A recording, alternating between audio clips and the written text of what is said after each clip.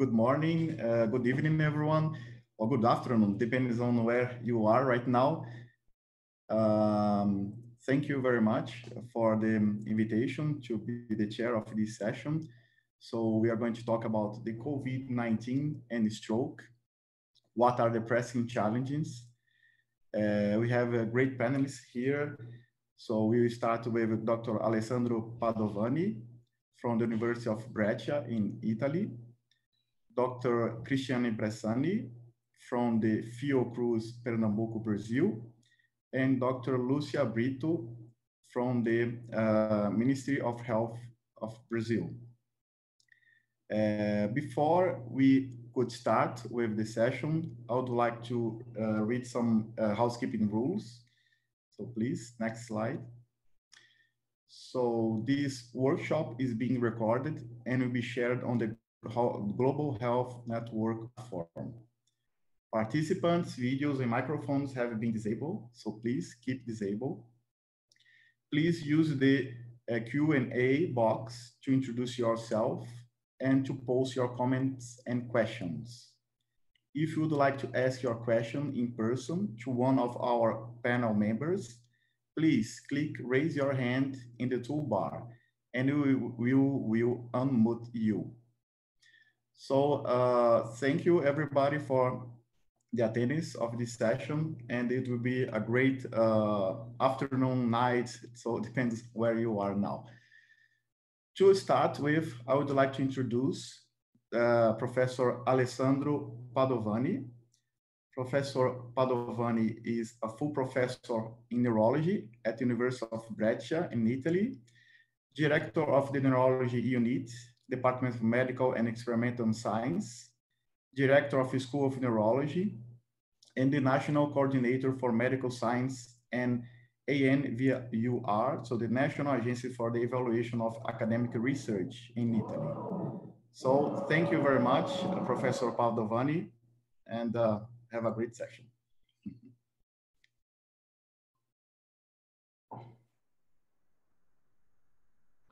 Oh, first of all, thank you, Felipe, for the nice presentation. It is really a pleasure and it is really an honor to be here and well, to share with you some of the data that we collected, some of the experience that we have had in these last months, and to share with you eventually solution for most of the challenges.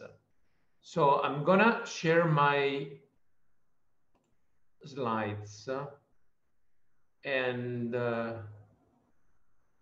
I think everybody can see it. Okay, perfect. So the title of my presentation is to give you a panorama of the problem. We would need a lot of time, but I tried to summarize briefly some of the major issue that we faced dealing with stroke patient during the first outbreak.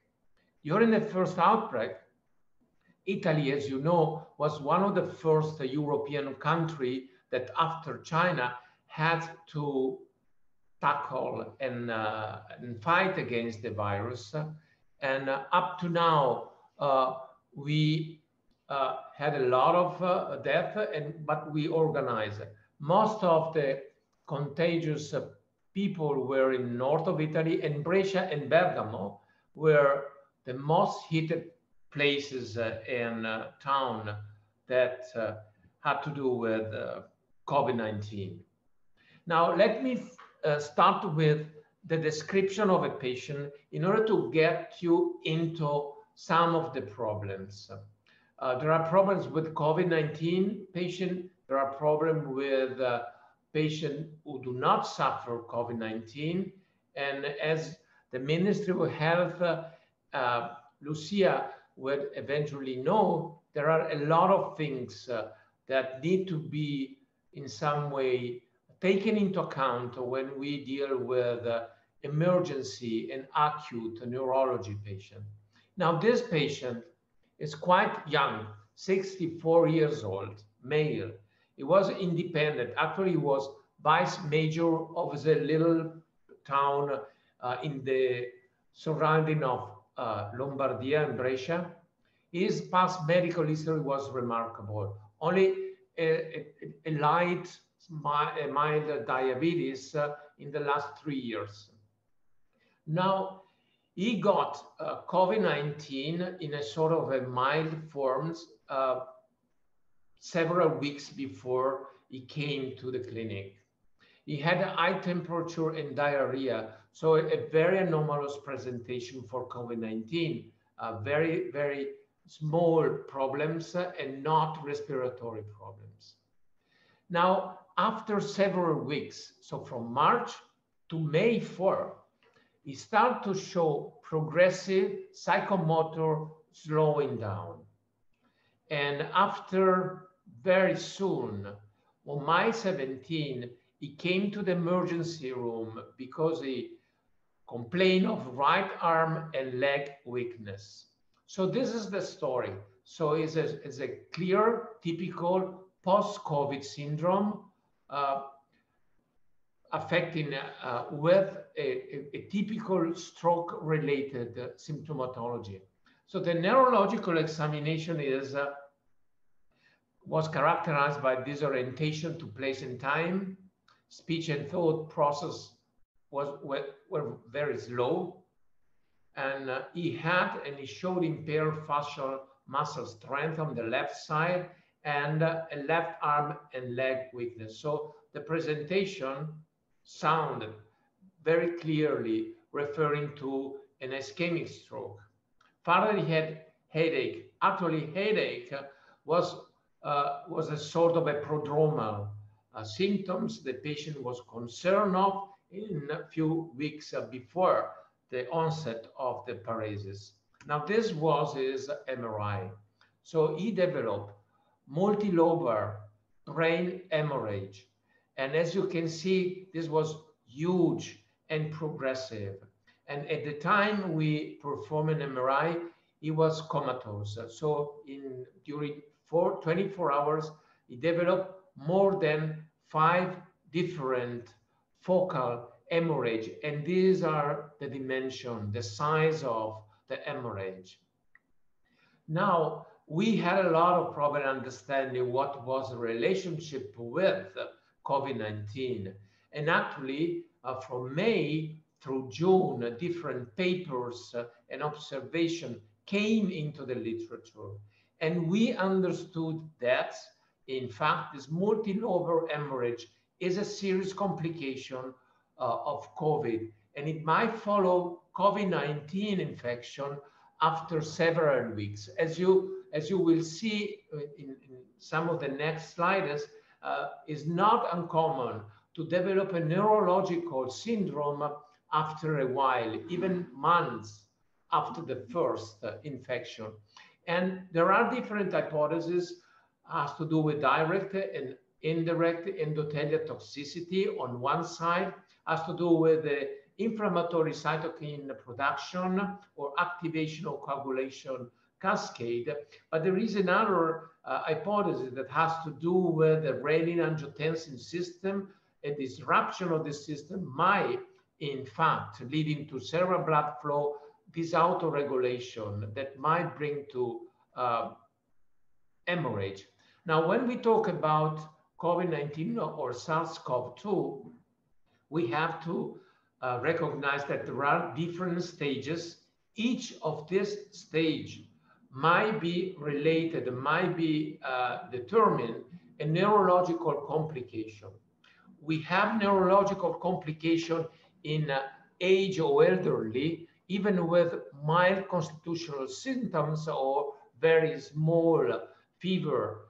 And this is something that we have to take into account.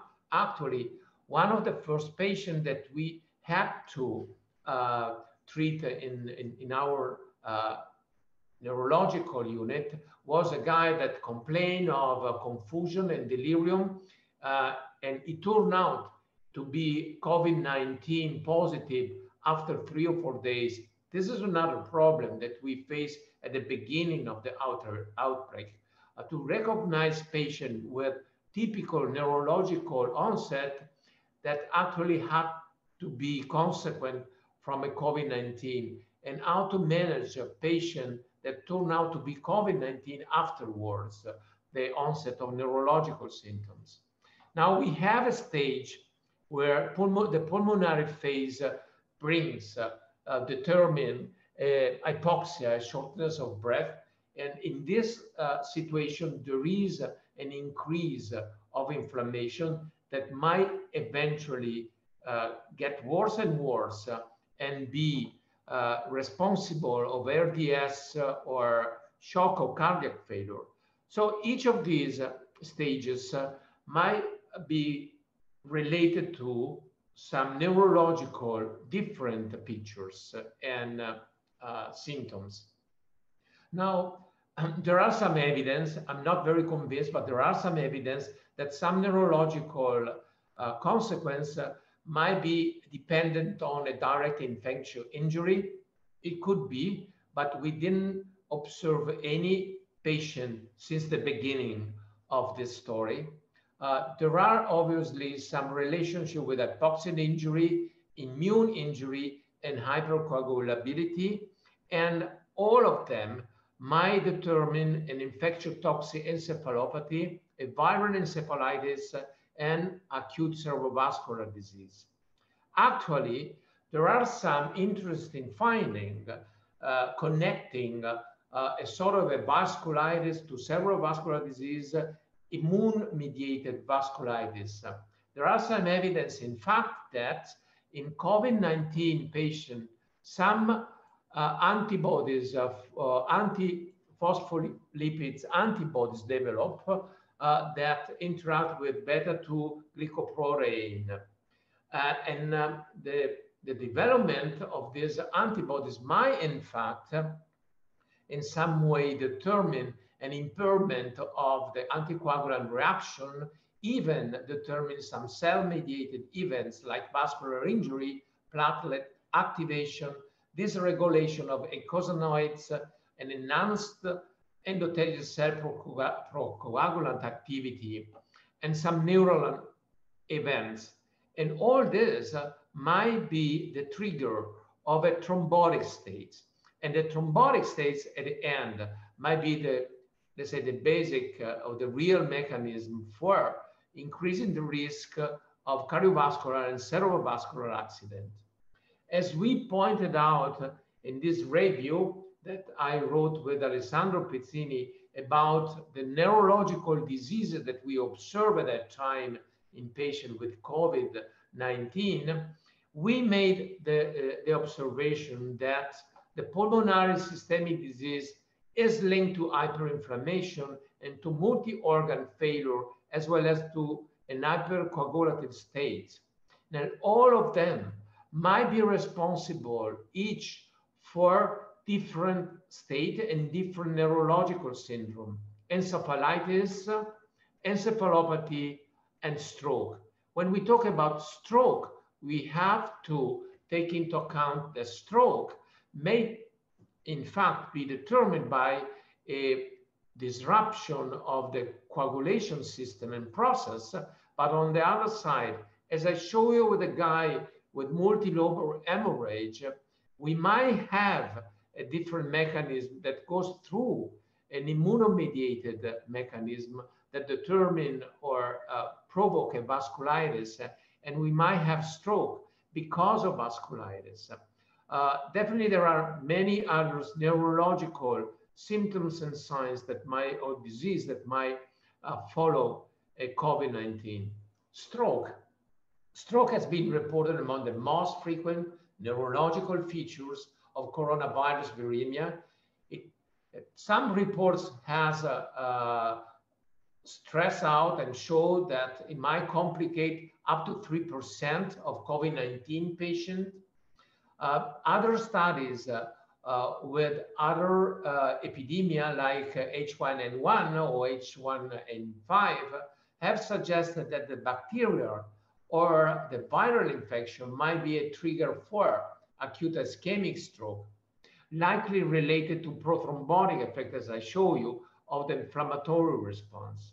Now, talking about COVID-19, the first evidence of connecting stroke with COVID came from the paper of Mao from Wuhan.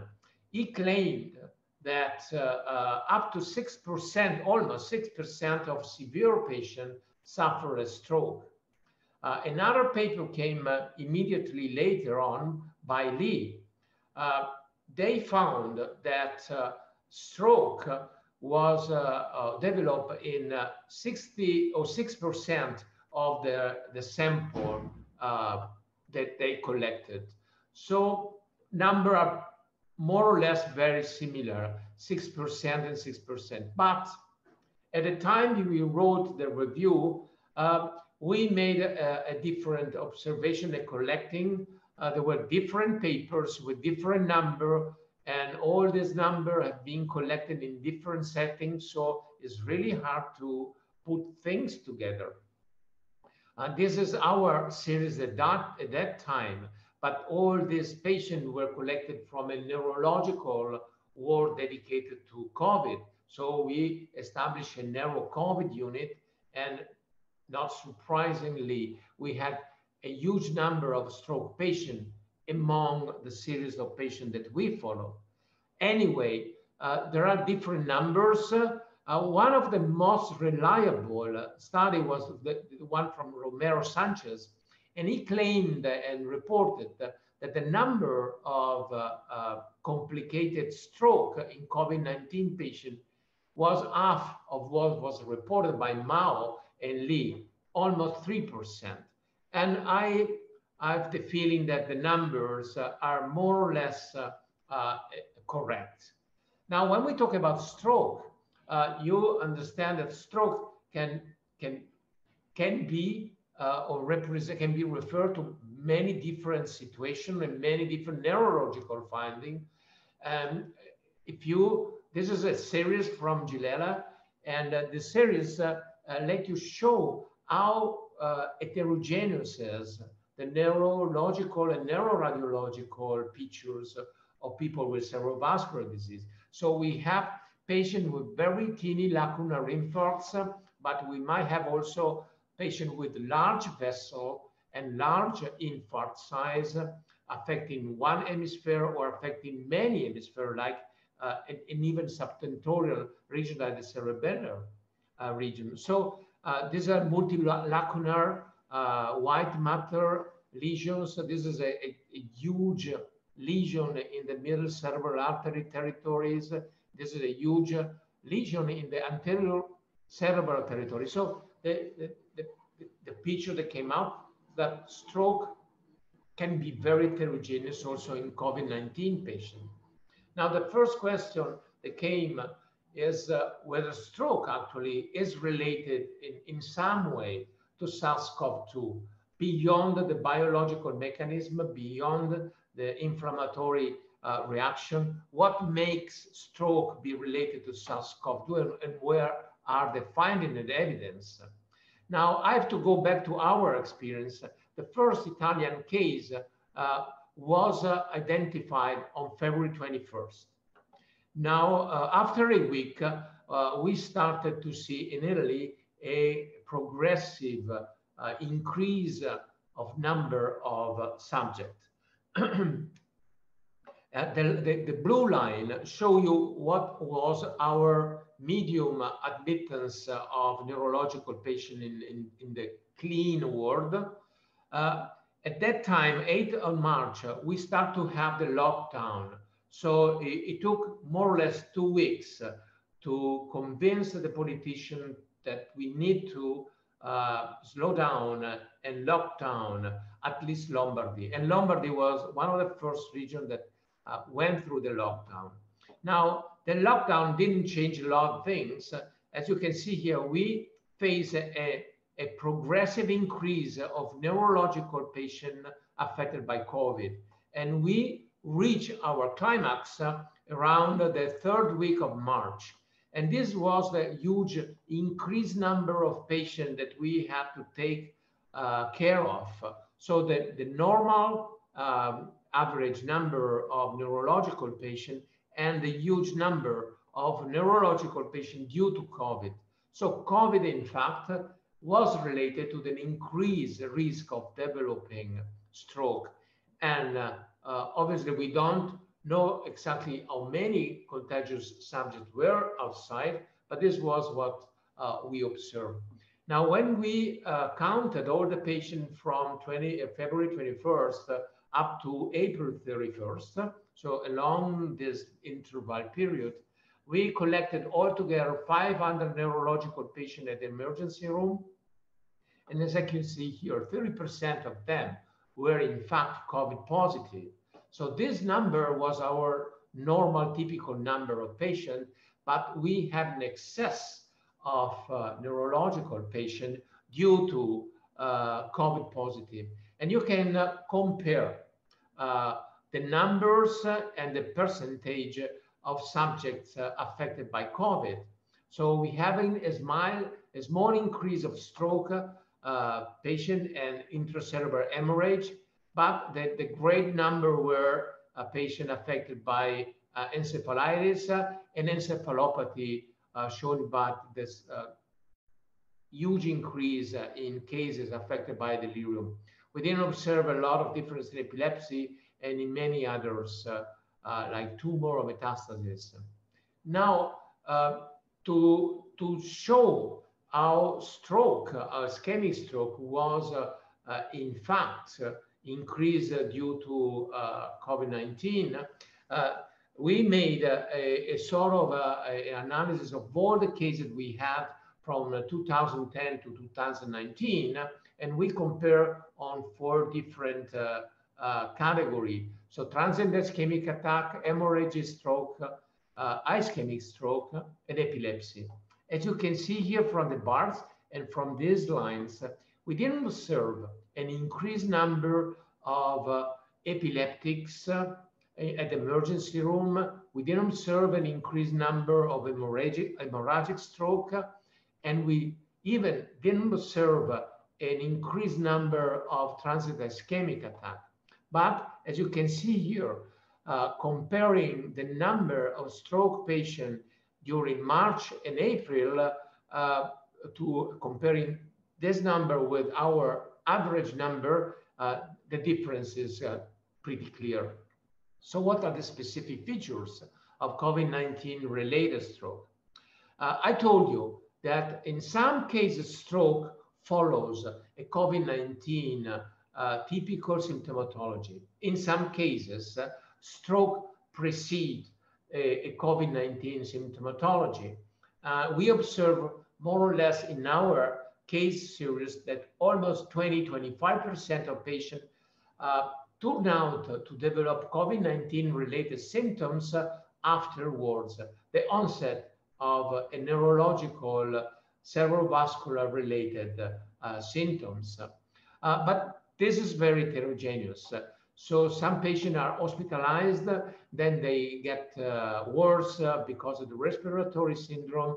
They get admitted in the ICU, and then eventually they develop stroke. But as you can see here, there are also some subjects that develop a stroke after weeks from hospitalization. And we have to take this into account. It is interesting how this paper from Merkler made this interesting study by comparing the characteristics among the COVID-19 population of those that develop a stroke from those who did not develop stroke. And as you can see here, those were carrying cardiovascular risk factors. This was not surprising, but most of this required an admission in ICU, intensive care. And look at the huge increase of the dimer levels in this category. Even more interesting, as you can see here, there was a huge increased number of cryptogenic stroke. Normally, when we observe and we investigate what is the percentage of cryptogenic stroke in a normal population of stroke patient, actually it is around 5% or 10%, depending on the age. Now we have 52% of this series that didn't show a reasonable risk factor for developing a stroke. And this is one thing that we have to take into account. Now, comparing COVID-19 with other pandemia or epidemia like flu-like epidemia, they made this interesting observation that COVID-19, in fact, is much worse than the stroke related to the normal flu. We know that influenza is a risk factor for stroke, but the risk of developing a stroke during COVID-19 is much higher, and is related to inflammation, and is related to the hypercoagulability that is signed by the D-dimer, and is related to much worse prognosis and severity. Now, one of the conclusions of this paper came out from this univariate and multivariate analysis. Patients affected by COVID-19 are more likely to have an acute ischemic stroke than patients with influenza, as I told you before.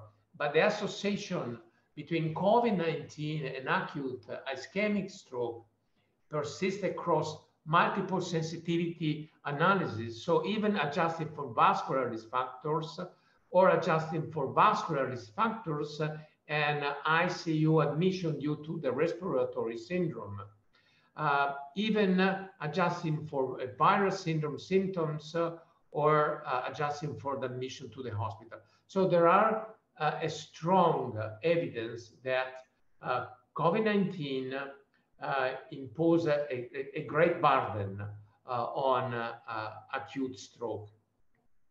Now, how is stroke in COVID-19 different? We observe, in fact, that patient affected by COVID-19 has a worse neurological admission and a worse prognosis.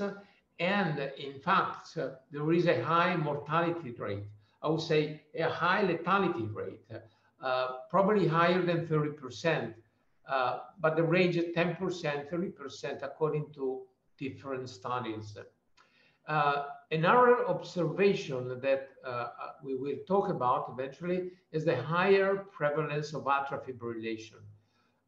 This data has not been confirmed in the literature, but has not been searched for in different series, so it's still there. We have the feeling that COVID-19 patients in some way have a higher risk to develop atrial fibrillation, and atrial fibrillation might in fact be related to stroke. Now, when we talk about severity, let me go back to this analysis investigation that I did with my collaborators, comparing these different categories, the historical cases with the sample that we collected from February through April. Now, so I can say here, patients were a little bit older, not very much, in fact, but number of death was very high, from 6%, what is the average mean that we had, up to 12%.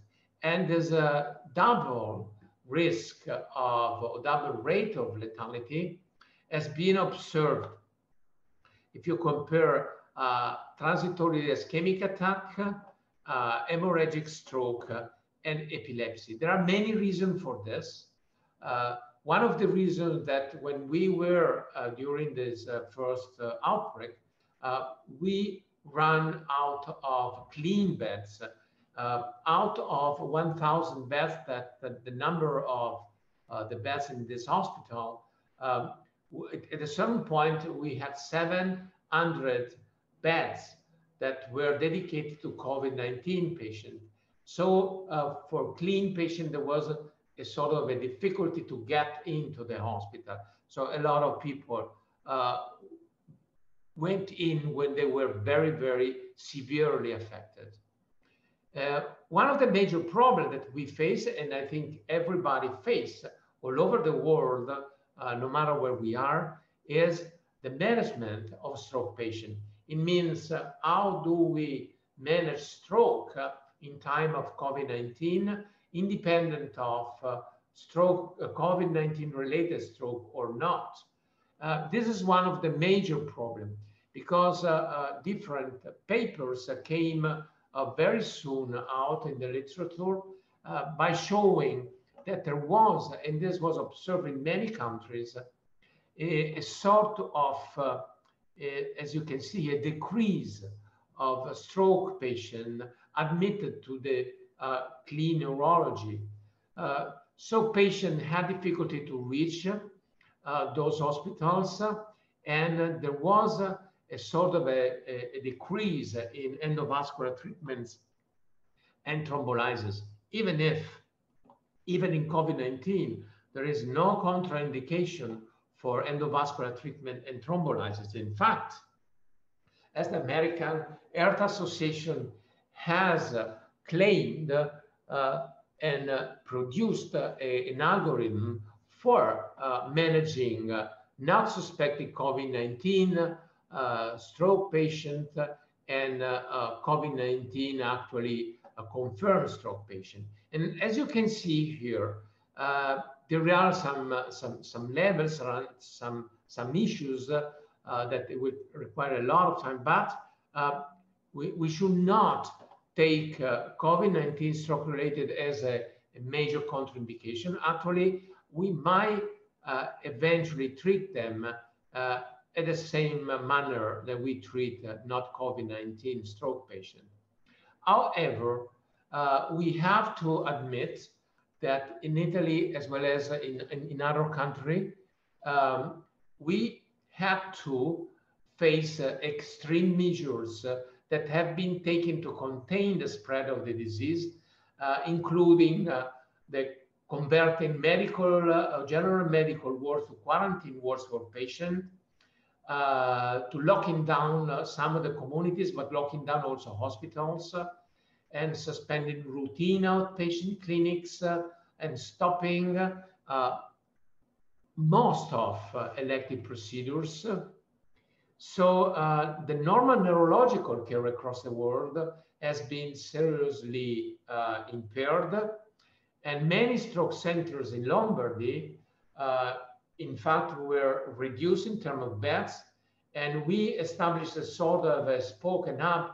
It didn't work a lot, at least in the first weeks, and Brescia was one of the 4 hubs for all the Lombardy, and this might explain why we had such an increase of patients during the outbreak.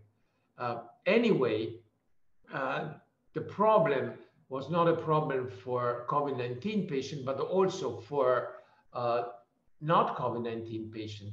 But anyway, one of the problems was to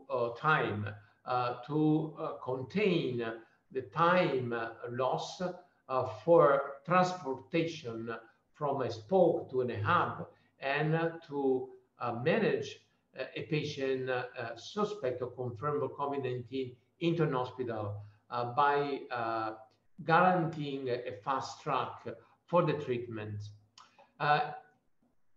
There are some challenges here, and I take the paper of Ospel and Goyal because they made all the points and the challenges related for endovascular treatment.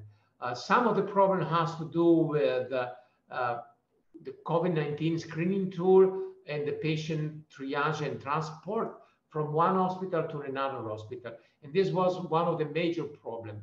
Some patients were not treated and had problem because they had problem for reaching the right place for the right treatment. There is a problem also for taking the decision in patients with COVID-19, because at that time in emergency room, we have to establish a sort of an interdisciplinary team for taking into account all the issues related, even for intubation. Even for the thrombectomy procedures, you know, you have to have a sort of a double unit, a double physician, double nurses. So everything has to, in some way, be doubled and very separated in order to guarantee clean on one side and the right management on the other side.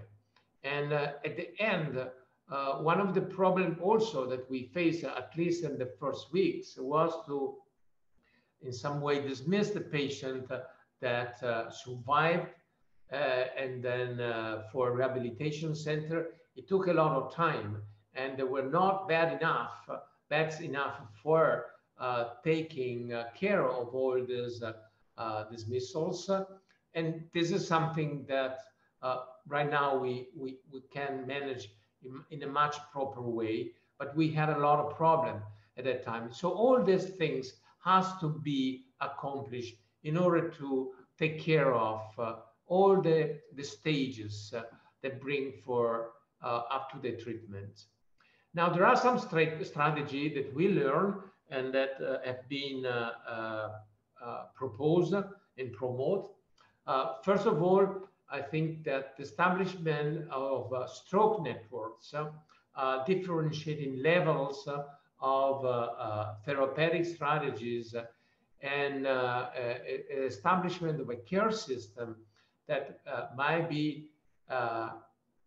end to able to deliver high quality emergency stroke care is particularly important during crises like the COVID-19 crisis.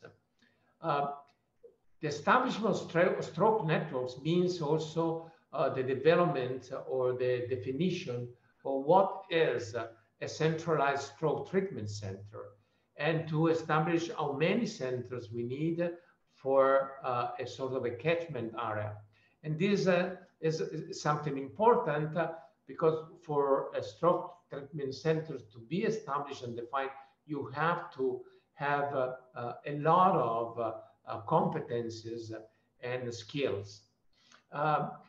Definitely, another problem that we were not prepared of was to deal with such a disease like COVID-19.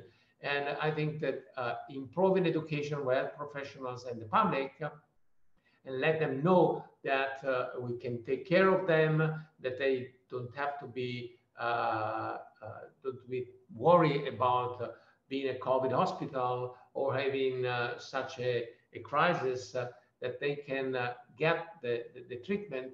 This is something that we learned we have to, because we have the feeling that a lot of patients did not come to the hospital because they had fear to come to the hospital. But what was the reality of the management of stroke? Now, there is a survey that different centers have been performed, and so we investigated with this consortium how many patients were admitted in the stroke centers and how many endovascular treatment has been performed in all the centers. And as you can see here, you cannot find the differences. There are some differences some days, but generally, globally, we didn't observe across Europe a sort of a significant decrease in endovascular treatments. And this is one. Another point that the paper made it clear, this paper is in press, has been accepted, but is still in press, is going to be in press, is that we didn't show, in fact, a decrease in the meantime. Actually, as you can see here, the transportation stroke consent to hospital admission, in fact, decreased, whereas the time for admission to the image or neuroimaging and eventually from imaging to the treatment initiation did not change a lot. What we worried about, in fact, didn't happen. We treated a lot of patients, even affected by COVID-19. We maintain a good standard for COVID-19 negative stroke patient. And this is something that we have to be proud of. Now, this is our experience. Altogether, we had at the end of more than 170 stroke patients in the first 2 months. And as I told you, we had a huge number of COVID-19 related stroke. There was no difference in age, there was no difference in gender, and no difference in cardiovascular problem, even if, as you can see here, hypertension was more represented in COVID-19 negative subjects with stroke than in COVID-19 positive. But on the other side, as you can see here, atrial fibrillation, as I told you before, in our series was more represented, more frequent in COVID-19 subjects. And again, probably the fact that in this subject there was a sort of a history of previous ischemic stroke seems to underline that stroke in COVID-19 has not to do with the traditional risk factors, but is closely related to the inflammatory and the thrombotic activation that COVID-19 impose in these patients.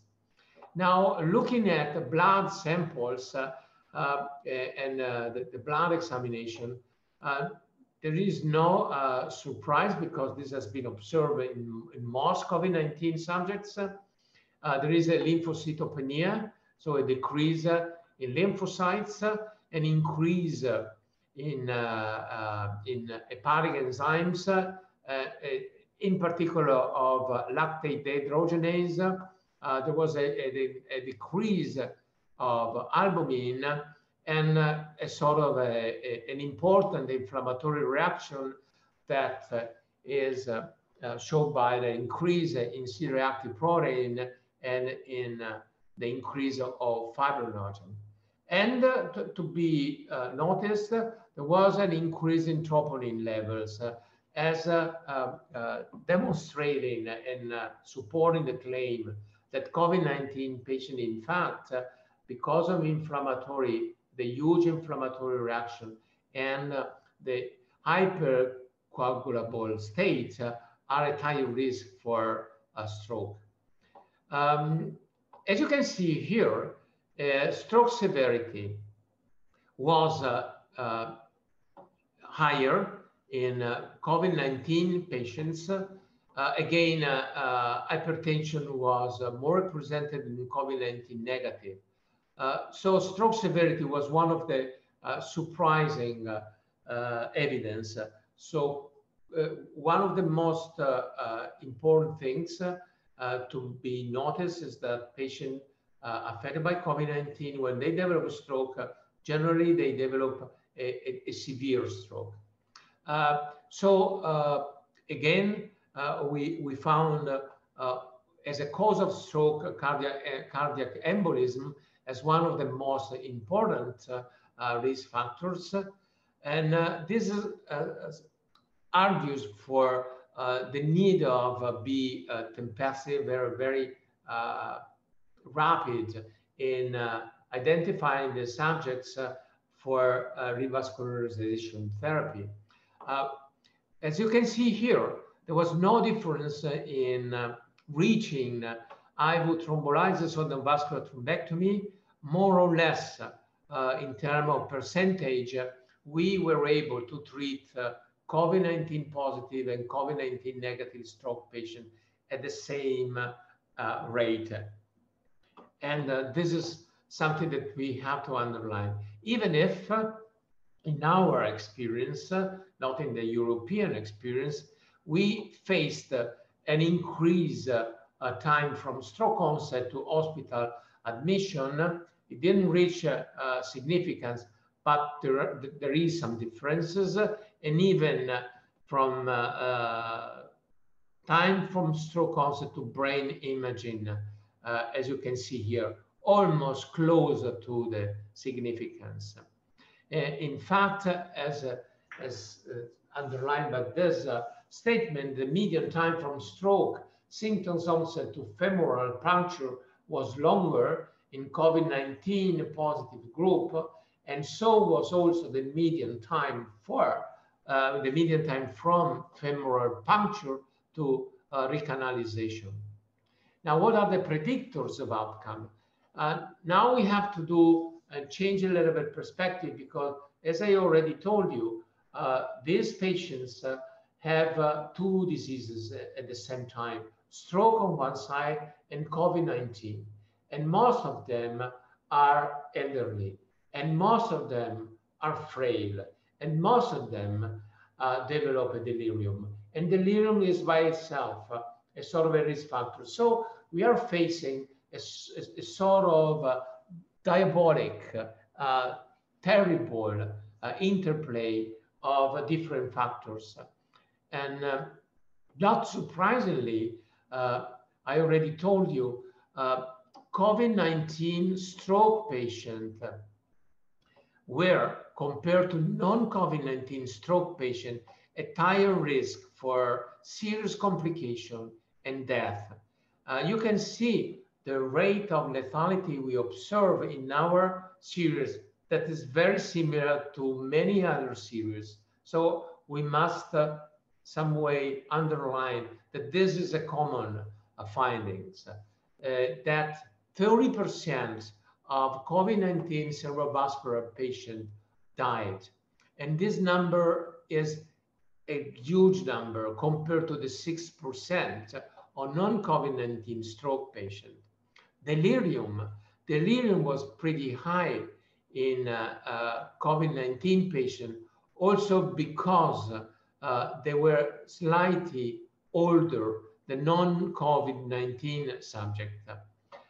And fever was even present in a certain amount of subjects. So fever and delirium were strictly related, and both were some way predictive of an increased mortality. When subjects survived, what was our result of finding in terms of severity? And well, you have to take into account that patients were admitted with an increased NIH stroke scale score, and at this discharge, they didn't improve a lot, not as much as non-COVID-19 subjects. So the modified ranking score measuring, let's say, the functional status at the discharge was quite different. So the burden that having both disease, stroke and COVID-19, is pretty high in terms of death, and it's pretty high in terms of severity and of complication and severity of neurological symptoms. And this is something that we didn't expect to observe, but this is something that we observe. Now, when we compare non-survivor to survivors, this was a preliminary analysis. As you can see here, non-survivor were older than survivor stroke patients, and these are all COVID-19 stroke related. Again, non-survivor compared to survivor COVID-19 stroke patient had even a higher NIH stroke severity score, and they show a much more important QSOFA score, so respiratory related impairment. So not only stroke was severe, but even the respiratory symptoms and the respiratory insufficiency was higher. So these two, let's say, diseases had a synergistic effect. Having COVID-19 increased the severity of stroke, and having a stroke increased the severity of COVID-19 related symptomatology. The only factors that we observe by looking at blood analysis was again the lactate dehydrogenase. It has been observed in different series. In fact, this was one of the most sensitive and predictive factors for mortality among cerebrovascular patients affected by COVID-19. When we put all together,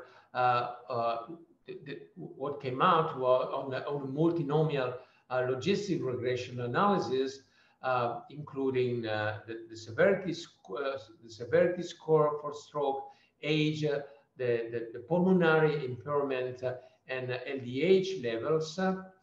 We came out that age was the strongest factor, the pulmonary problem. So again, both conditions work together in increasing lethality, even if LDH seems to be a good predictor for a worse prognosis. Now I'm ending up with this issue that is frailty and multimorbidity. This is something that we want to look at because there is a strong evidence that in different series, in fact, frail people are at higher risk for a serious consequence, even mortality. And as you can see here, there is an age-related increase in mortality rate, but if we put together age and frailty, we might end up finding that frailty is even more important than age. And frailty seems to be even more important than multimorbidity. This is a nice paper that Alessandra Marangoni has recently published. And she made this interesting observation that frailty, even more than multimorbidity, seems to identify in a very significant way those patients that might have a poor prognosis. And actually, there is one paper that came recently out on this issue, and I think this is a very interesting one, and it seems to underline that frailty is an important factor, even more than age, even more than gender, even more than cardiovascular risk factors. And it turned out that baseline stroke severity, the possibility to guarantee thrombolysis, and frailty are the strongest predictors for poor prognosis or a better prognosis. And frailty, as you can see here, has a strong commitment also with the neurological severity in survivors.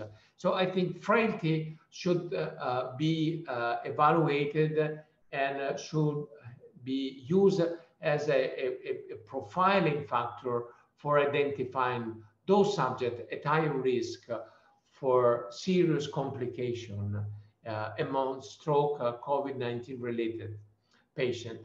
So my conclusion are that both ischemic and hemorrhagic stroke are a frequent complication of COVID-19, and these are, as I show you, more frequent than we expected, and more frequent than other viremias. Stroke might occur before the onset of COVID-19. We have to put this in mind, and to be aware that COVID-19 related symptoms might complicate the course of a stroke patient. And stroke represents the first manifestation of the infection in these patients.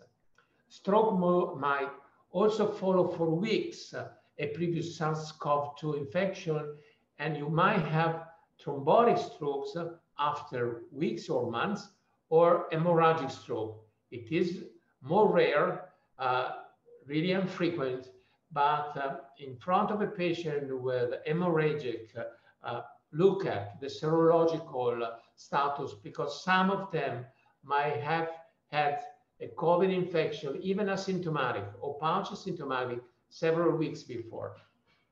Stroke is per se a risk factor for COVID-19 severity, and this has been shown in different case series. Stroke patients, when they develop a pulmonary problem, they have a sort of a much higher severity of pulmonary consequences. COVID-19 related stroke patients are at higher risk for poor prognosis, the higher lethality, even if we control for multimorbidity frailty. I'm saying that multimorbidity is an important predictor factor, frailty is an important, but when stroke and COVID-19 work together, they become even more important than frailty. And frailty, well, is it becoming a sort of a risk factors for. COVID-19 stroke should be guaranteed the same treatments and cares of non-COVID-19 stroke. There is no reason for not treating COVID-19 stroke. Actually, I think that COVID-19 stroke patients should be acutely treated and recognized, and they need to be treated in a much more convinced way. So thank you for your attention. Thank you, Felipe, and thank you everybody for this kind invitation. Oh, thank you very much, Professor Padovani, for the great talk. It was wonderful. Thank you for sharing your experience and all your views about the COVID-19 infection and the stroke in these patients. So we have a lot of, our audience is very international. So good evening, everyone. Please send questions through our Q&A channel. And after the last talk, we are going to answer these questions. So thank you again, Professor Padovani. And now we are going to, I'm going to introduce Professor Cristiane Bresani. She's a clinician specialized in internal medicine and a researcher at our Oswaldo Cruz Foundation here, the Fiocruz in Brazil. And so please, Chris. Hi. Hi, Chris. Can I start? Nice. Can I start? Yes. So go ahead. Thank you. Thank you, Felipe. Hi. Good afternoon to all, or good evening to everyone else. Now I would like to show you what I got to learn about stroke and COVID-19 in the last month. And then what I still would like to know as a clinical epidemiologist. And eventually, I would like to introduce you a Brazilian protocol on cerebrovascular events and SARS-CoV-2 infection. Well, I will share my slides. We have a lot of studies, tens of observational studies were published and reporting on almost 300 accurate stroke cases in patients with COVID-19. So here in this slide, you can see these studies, a lot of studies, in most of them case reports and case series, but some cohorts and case controls were also published.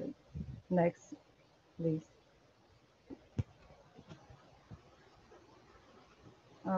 Strokes are being frequently observed in patients with COVID-19, especially critically ill elderly, and have been pragmatic observation of many cases of ischemic stroke with distinct characters, such as large vessel occlusions, multiple site infarctions, association with thrombus and embolism in other organs, as well as markers of inflammatory coagulopathy. Next, please. As is described in 2 reviews, which found frequency between 1.5, next, please. Which found frequency between, okay, thank you. Which found frequency between 1.5 and 6% of stroke in patients with COVID-19. The larger of them described the 88 ischemic cases and 8 hemorrhagic cases, and described the time between COVID and neurological symptoms in a median time of 9.5 days, ranging from 0 to 33 days, and that almost 12% of this case died. Next, please. In turn, some meta-analyses have been published, one of them with data from 5 studies, found a frequency of stroke among patients with COVID-19 of 1.6, and another one showed a frequency of 1.1%.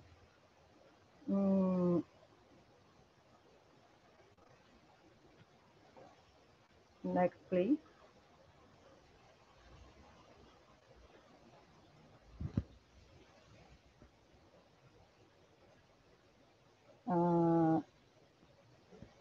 These more recent meta-analyses comprise studies with frequencies between 0.5 and 5 and 6%. Next, please, Luisa. No, I'm sorry. Return, please. And show a frequency of about 2% of an acute cerebrovascular disease among patients with COVID, and which, previous please, and higher frequency among patients with severe COVID. Next, please. Some studies have shown that patients with previous history with a previous history of cerebrovascular disease have more severe COVID-19. Next, please. In this study, a Chinese study with a big study population, the authors found that severe COVID-19 was more frequent among patients with a previous history of stroke. But also, these patients had more vascular risk factors. Then, in a meta-analysis in a subsample by the propensity score method, to adjust for these factors, that remained more frequent, and the composite outcome, death or critical care, was kept at 2 times more frequent among patients with cerebrovasculopathy. Next, please. In vice versa, according to 2 meta-analyses, cardiovascular disease is more common in severe COVID. In this meta-analysis, the authors found, next please, Luisa.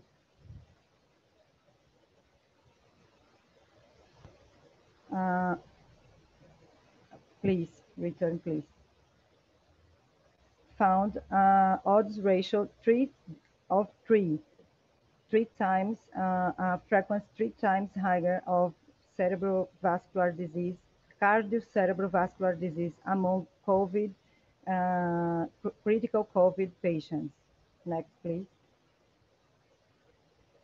And in these other meta-analysis, authors found a frequency 2.5 times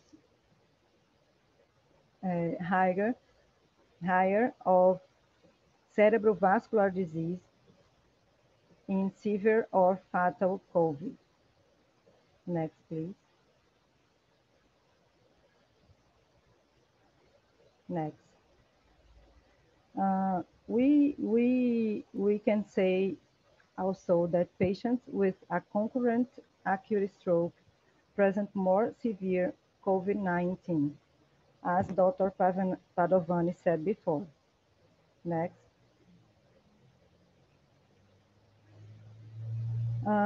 In these two studies, we can see that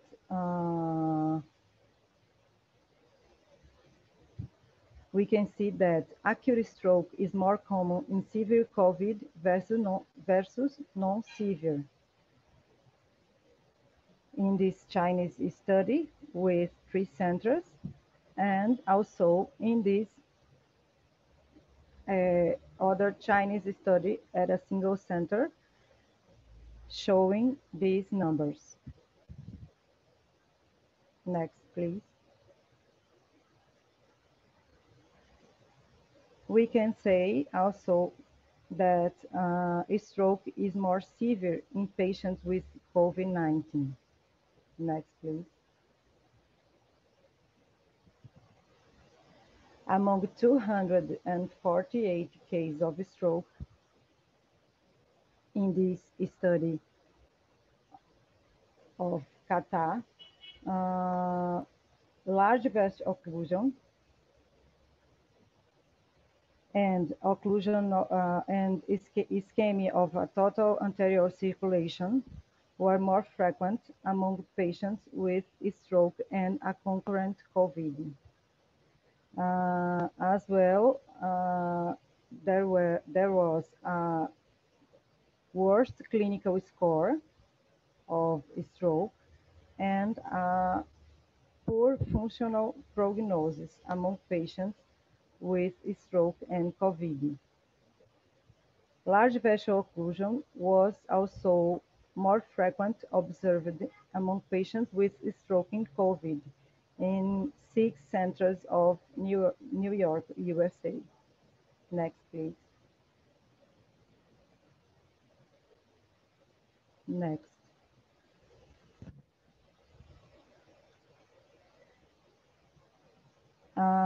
Stroke in COVID is related also with more frequent death. In this study from New York, chance of death was many times higher in patients with stroke and COVID versus stroke without the infection.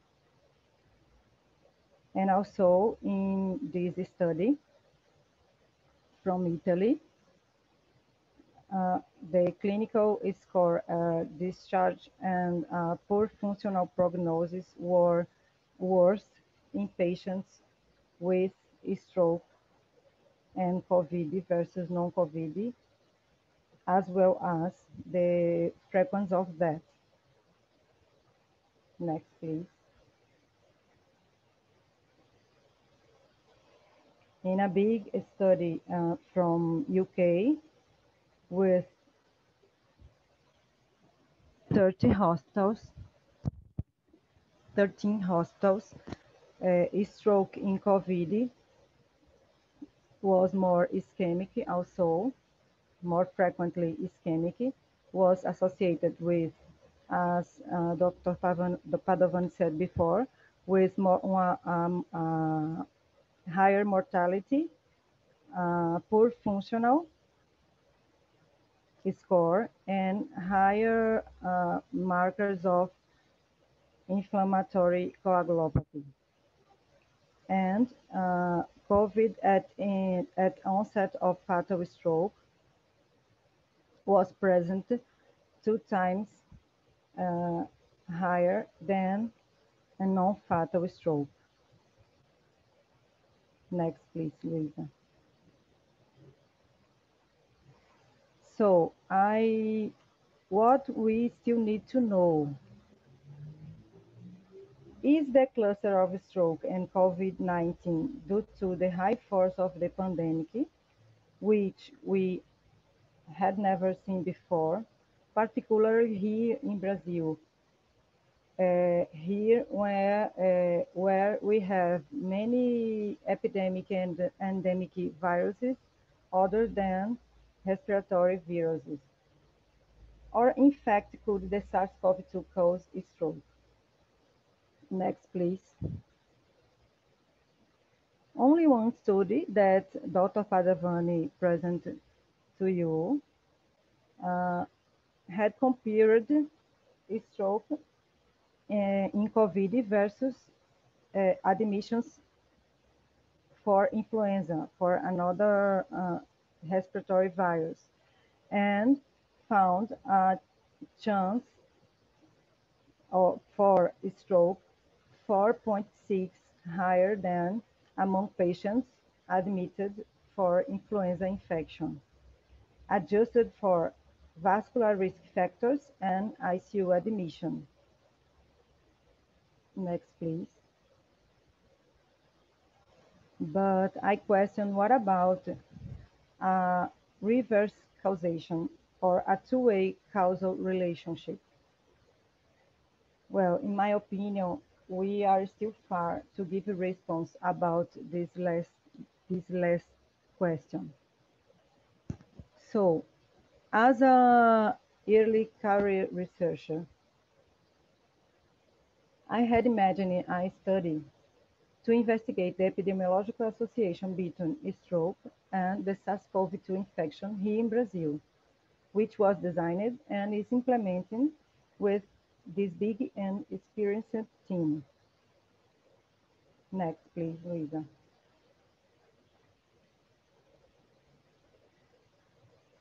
So, our research question is, if will stroke events in Brazil and their severity be associated with SARS-CoV-2 infection? Please, next. And so the NeuroCOVID study is a multicentre case control, including 11 neurology services with specialized care in stroke and 8 accredited laboratories for SARS-CoV-2 diagnosis. Next, please, Luisa. The case will be patients admitted with an acute stroke, and the controls, patients admitted with other conditions.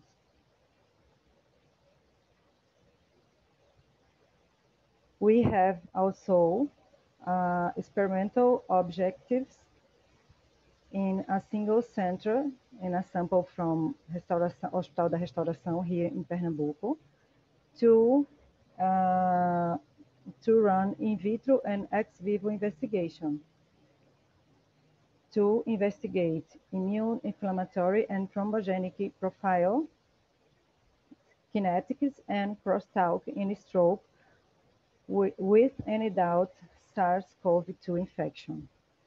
Next, please.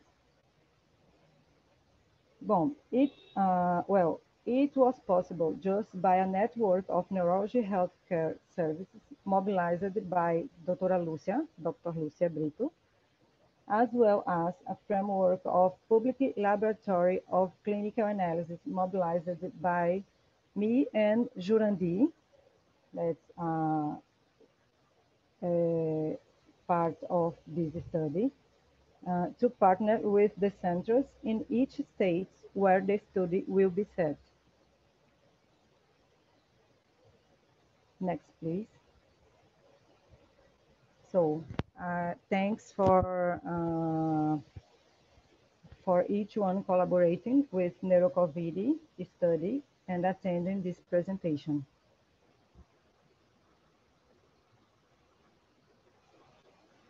Thank you, Chris. Thank you very much for presenting your project. We are excited waiting for the answers that you would bring for us, the insights and these how stroke emerges in patients with COVID-19. So it will be very interesting in your project. And so thank you very much. Let's go to the last speaker. Now we are going to see the talk of Professor Lucia Brito. Professor Lucia Brito is a neurologist, clinician, and also researcher at the Hospital da Restauração and the Fiocruz. And she's expert also in neuroinfectious disease. And it will be great to see and to share all her experience in COVID-19 and neurological manifestations of COVID-19. So thank you, Professor Lucia Brito. You can go ahead. Thank you, Felipe. And may I have my slides? First of all, I would like to thank the opportunity to share with everybody these slides and our work. And good evening, good morning, and wherever you are now and at this time. Next slide, please.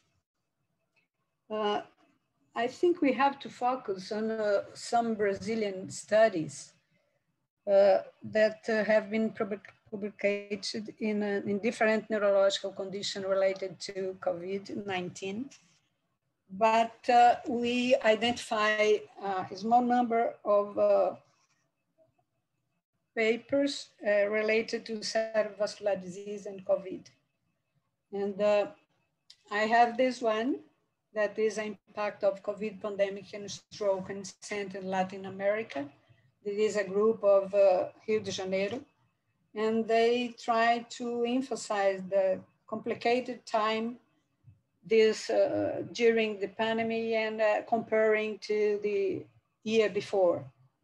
And the other paper from Nascimento, that the organization NeuroCOVID Rio group, preliminary findings.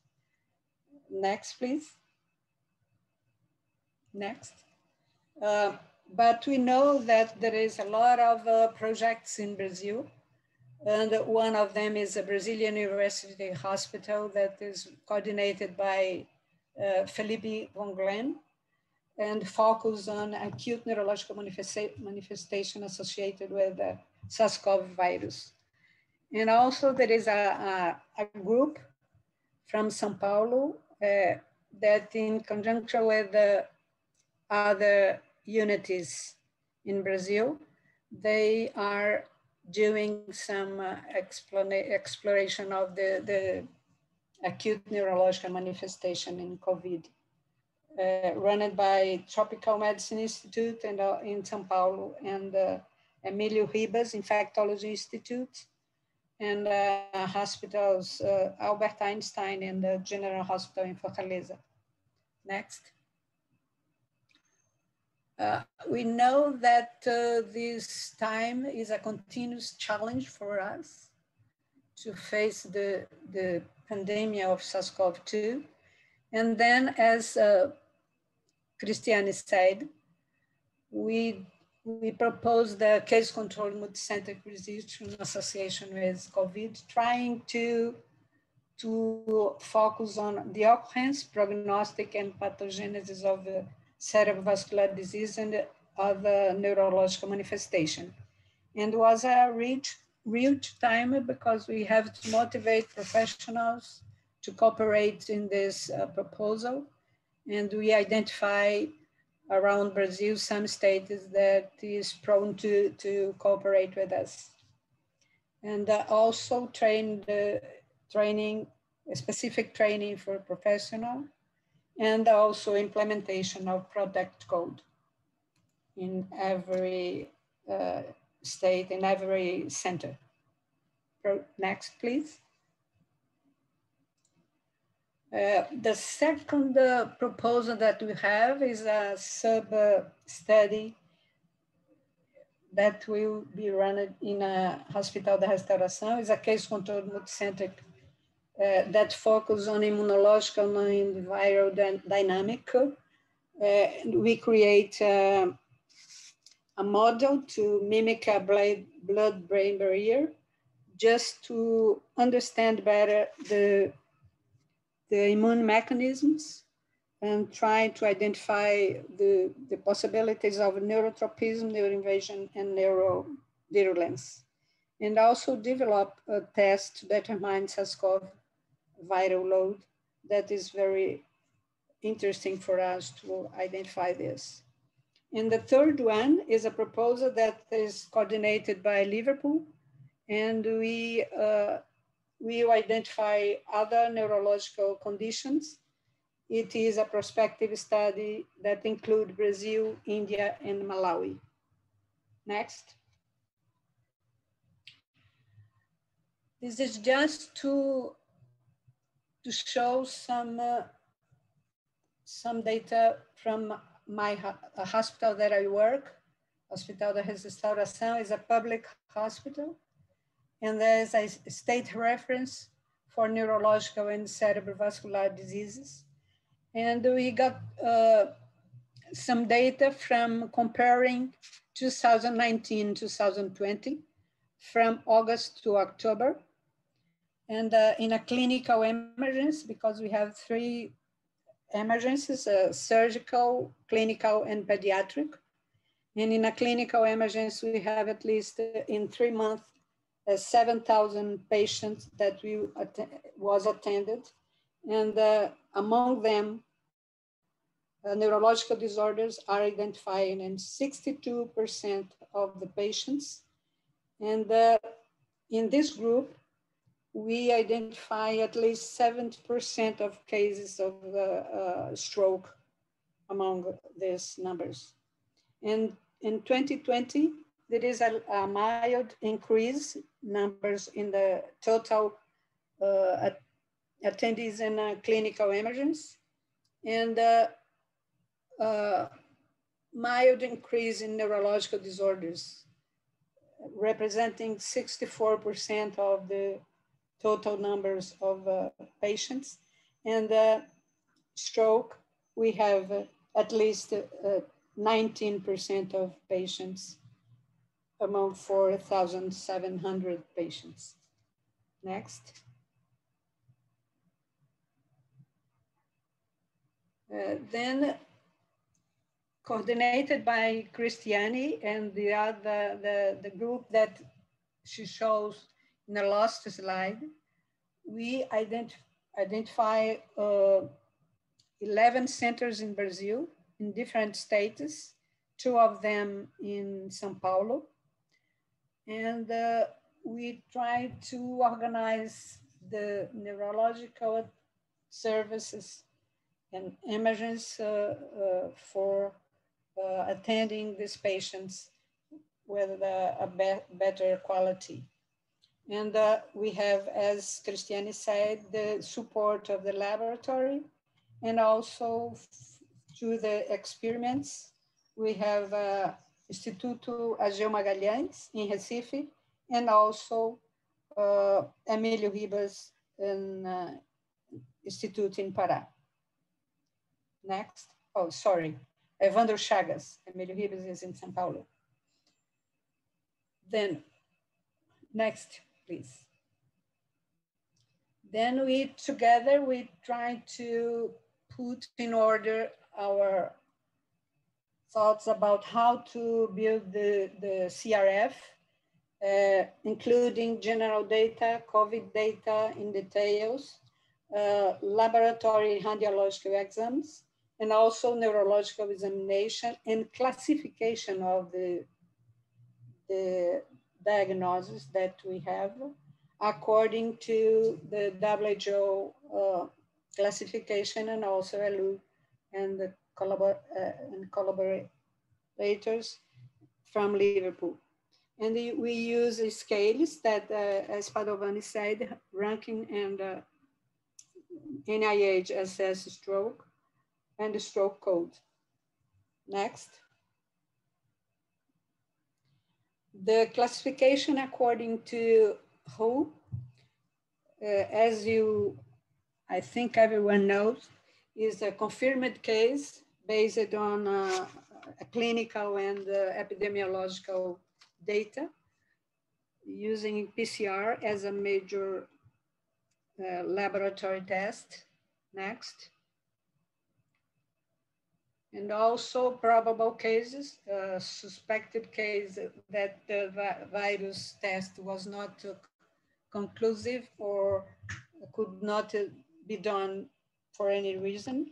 And a suspected case where we try to emphasize some contact or a person that was exposed to the virus, or in the local residence is in a place that we identify many cases of COVID, or someone that required hospitalization in the absence of any alternative explanation for other disorder. Next.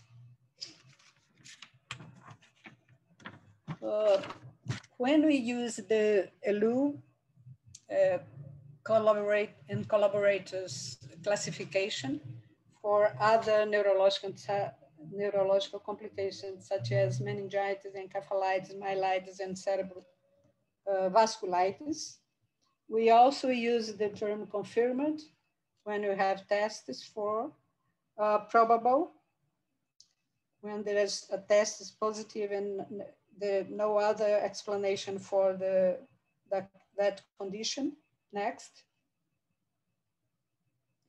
But in possible cases, when we have to have some supportive filters, including clinical and laboratory and radiological evidence of the infection. Next. We have to have in mind that the post-infection disorders may occur, and acute disseminating encephalomyelitis, Guillain-Barré syndrome, and other neuropathies could be related to SARS-CoV infection. And then we use probable association when there is no evidence of the virus involved, and also a possible association when there is no, we have a disease and the SARS-CoV RNA detected in any sample or antibody is evident of SARS-CoV-2. Next. When we talk about stroke, there is the same, for ELU is the same classification, probable association, when we have detected SARS-CoV in CSF and antibody in a serum, and no other known traditional cardiovascular risk factor. And probable association, either SARS-CoV detected in CSF or other samples. We have also the evidence of antibody indicating acute infection and other traditional cardiovascular risk factor. And next. Then we assume that we have to join our force. And Padovani said in your very brilliant paper, lifting the mask on neurological manifestation of COVID-19, he said that the challenge is to understand the pathway that could underline each neurological symptom, the mechanism that lead to neurological manifestation, and how this manifestation correlate to clinical outcomes. And we know that we have to discuss our challenge, and we have to put every piece in a proper way to build or to progress in our scientific proposal. And I would like to be thanked to share our proposals with you, and we have to discuss now, have time to discuss, I think. Thank you so much. Thank you very much, Professor Lucia. Very nice talk, very interesting, and you have a big experience here with neuroinfectious disease, and at least for us, for Brazilians, we all have a lot to learn with you. Also, of course, with Professor Alessandro. And now I'm going to open for the questions and answers section. So the first was, I think, to Professor Padovani. Here, Dr. Phil Collins asked, so how has the use of anticoagulants had any effect in reducing stroke incidence in COVID patients? Well, you know that anticoagulants should be prescribed in patients suffering COVID-19 as much as they develop symptoms. So because there is a clear relationship between COVID-19 and the thrombotic increased risk. So we generally utilize the double fraxiparine or light heparin in these patients with special caution in very old and patient already on antiaggregants. It depends on, but definitely yes, the answer is anticoagulants help in reducing the risk of stroke. Thank you. Professor Lucia or Cristiane, do you have May I add some? Yeah, may I add some comments? Yeah, yes, I think Professor Padovani said the clinical presentation of symptoms, and also we have to focus on the results of the lab. When we have some prothrombotic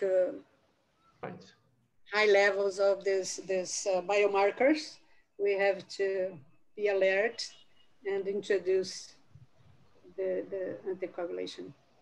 You're right, right. Okay. So next question from Icon from UK. Is there a scientific relationship between geriatrics, so above 65, and COVID-19? Why? Oh, I think it was a question. So, and then after, so why is that age group more prone to severe signs and symptoms of COVID-19 and mortality higher? Chris? Is there aging biochemical process that's implicated in the pathogenesis of COVID-19 in stroke? Thank Dr. Icon. I think if Cristiane like to answer. Please, so who would like to answer first? Oh, Professor Brito, Professor Padovani, Chris. Could you repeat? Felipe, sorry.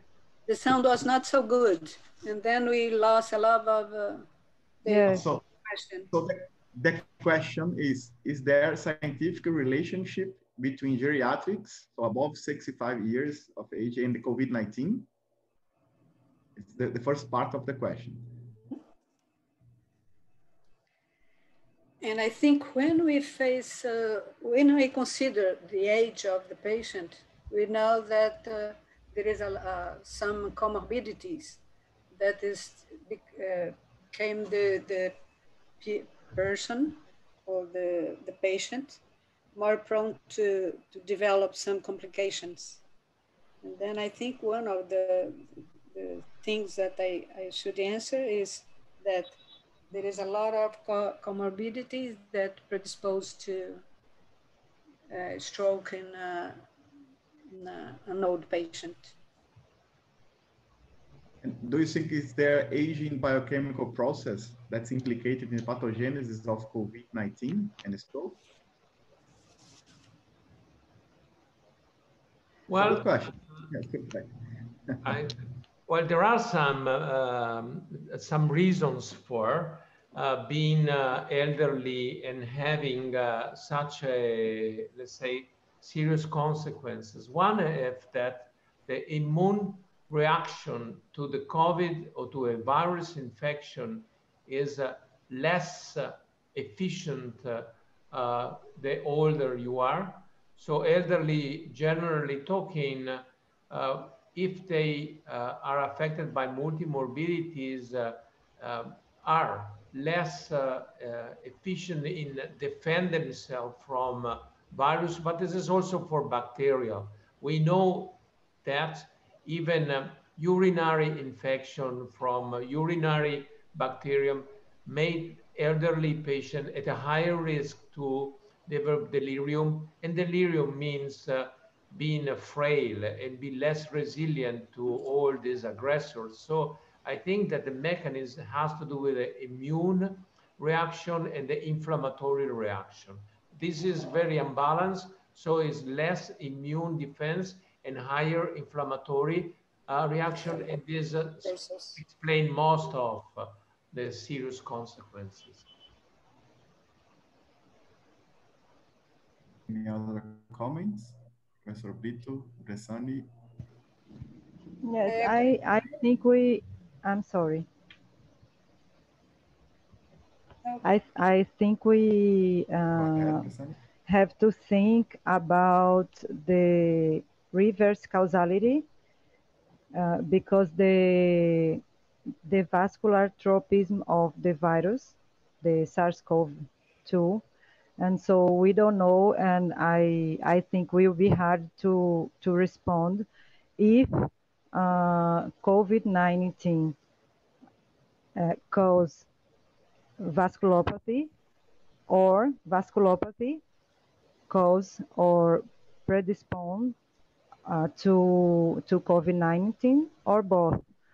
And so I think it will be very hard to respond with the technology that we have nowadays. I don't know how this could be addressed in the research. Because if we compare historical cohort such Merkel did, we have introduced bias in the comparison, which we cannot measure. Okay, yeah.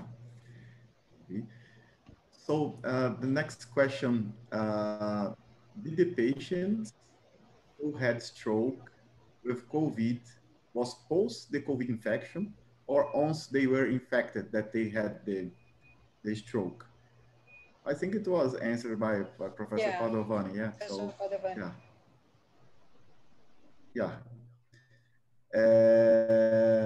did these patients present previous stroke in the past?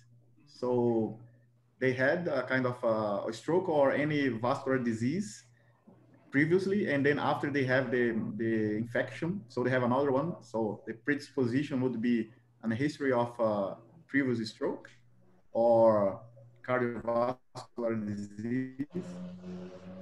Well, most of the literature data do not answer this question. This is an important question. Our personal series of patients seems to stress out that most of stroke complications in COVID-19 patients are actually due to the thrombotic effects due probably to the inflammatory reaction. So it's a new event, it's a new risk.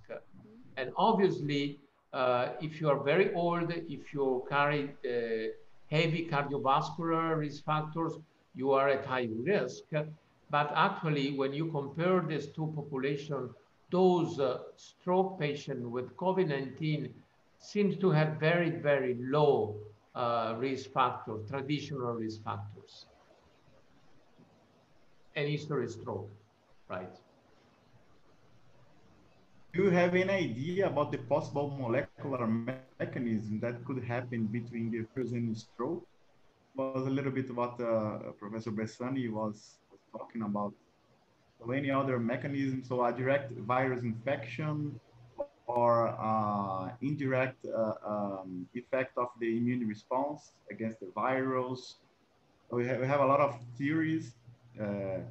One that the virus entered the nervous system through the nose, other from the vagus nerve, other from the hematopoietic way, so from the blood. And so a lot of hypotheses how the virus would enter the central nervous system. So any comments about that? What do you think about? So it would be direct effect of the virus, or it would be an indirect effect of the virus through the activated immune system?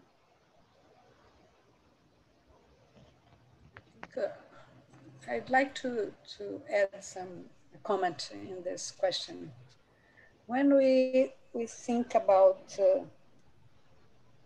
the mechanism of that the virus invade the central nervous system and the acute cases, we should think about the direct infection of the central nervous system.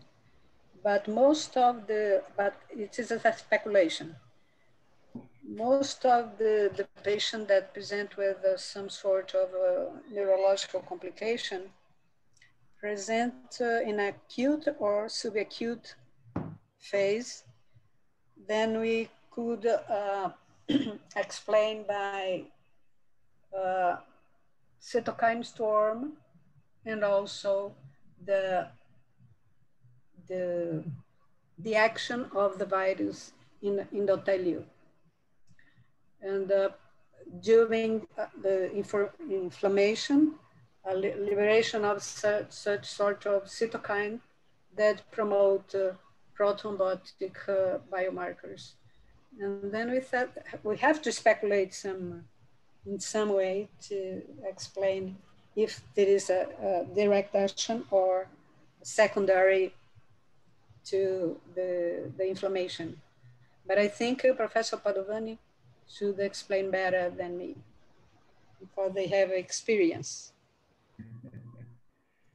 Well, there are different issues here. I'm not minimizing the possibility that the virus can enter the brain or the CNS.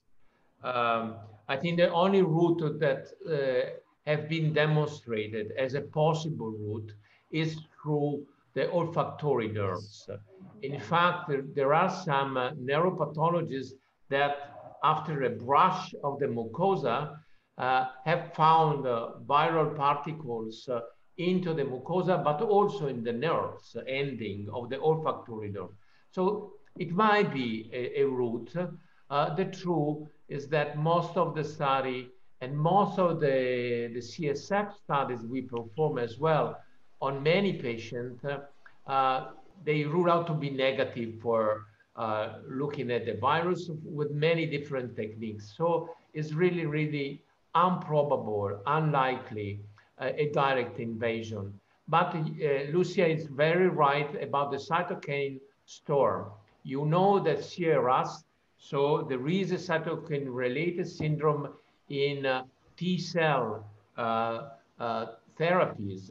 Now, T-cell therapies, in fact, is related to a neurological syndrome that is very, very similar to what we observe in COVID-19. In fact, and this is the last thing I have to write down to say is that if you look at the blood and you look at the CSF and you look about the cytokines, you find that interleukin-6 is represented even in the CSF, but more interleukin-8. 8 actually it seems to drive most of the encephalopathic, encephalitic syndromes. this is a story, and Cristiane is right. We have to look, we have to develop new way to look all these pathways, because there are so many pathways going on in so many different situations. It's really hard to understand exactly what is the major, the more important one. So thank you very much, everyone. We are now advancing our time. So to close our sessions, I would like to ask Professor Bresani, any final comments, Professor Lucia and Professor Padovani, before we close this section? So, I'd like to... Dr. Lucia. Go ahead, Professor Lucia. I'd like to thank Professor Alessandro Padovani to accept our invitation to share his bright experience with us, and also Cristiane Bresani on behalf of Fiocruz team, as well as my group in Hospital da Restauração. And also I'd like to address a thank for the group, the WHO working group, the Global Health Network, Research Capacity Network, and Brain Infection Global for supporting our activities. I'd like to thank my greetings for Felipe von Glehn, that was a chair from our session, and thank the audience that accept our invitation and contribute to our discussion. And thank the speaker, Alessandro and Cristiane. Thanks so much and good night. Thank you, Dr. Lucia. Thank you, Professor Bresani. Thank you, Professor Padovani, Professor Brito. So we are closing the session. Thank you very much for the audience. And I hope see you soon with a vaccine, I hope. Thank you. Thank you very, very much for the invitation. Thank you, Felipe. It was nice to meet all of you and to share this experience. Great experience. Thank you, everybody.